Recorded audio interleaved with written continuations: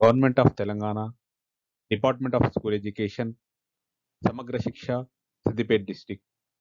Welcome to Bridge Course online classes. Presented by Pendem Srikanth, School Assistant English, ZPHS Gudikandula, Mandal Tauta, District Siddipet. Hi children, today we are going to learn present continuous tense. What is present continuous tense? Present continuous tense means it denotes an action which is going on right now or at present. Means we use this tense to express present situation. Example, you are learning English grammar.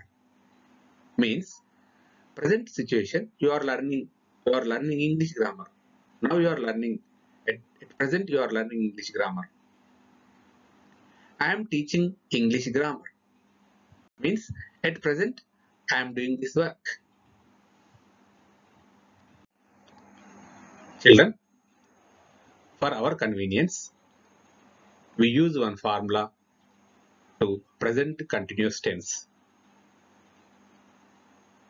In this formula, you see here subject plus am, is, are. Means am, is, are, these are helping verbs or be form verbs, and plus V4 verb means V1 plus ing. V1 means present verb plus ing. V4 we can say also V4 verb or present participle verb plus object. Subject am or is or are plus V4 verb plus object. We use this formula to express present continuous tense. Children, here you see one table. That is, if we use I in subject place, we have to use the helping verb am. If we use he, she, or it, or any noun, example Ramu, Somu, then we have to use the helping verb is. Next, if we use we, you, or they in subject place, and any two names, two or more names, example Ramu and Somu, Sita and Lata, then we have to use the helping verb are. These are three helping verbs. These are subject place. These are noun or pronouns. And next here you see V4 verbs. These are V4 verbs. Present participle verbs.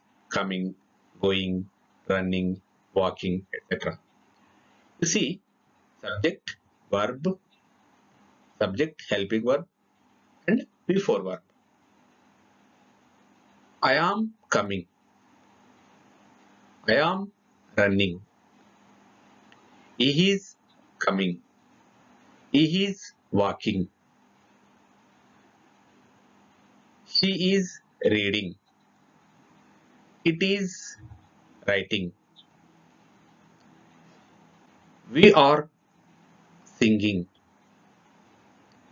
You are reading. They are playing. Children, here I am again reminding you, if we use one noun, single name in subject place, we have to use the helping verb is. Here you see first sentence, Ramu or Sita is. When we use one name, we have to use is. Next sentence, two or more names, we have to use the helping verb are. You see, Ramu and Somu are. Okay, children, here we see some more examples. I am going to market. He is eating a banana. They are writing English. Ramu is drawing a picture. Ramu and Somu are watching TV. Here see first example. I am going to market. I is subject. Am is helping verb. Going is before verb. Market is object. Second sentence. She is in subject place. Is helping verb. Eating is before verb. A banana is an object.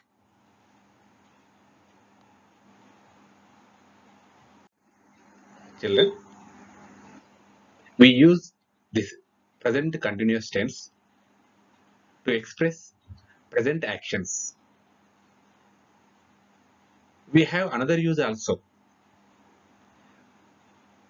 This tense not only for present actions but also to express planned actions, planned future actions, means near future actions.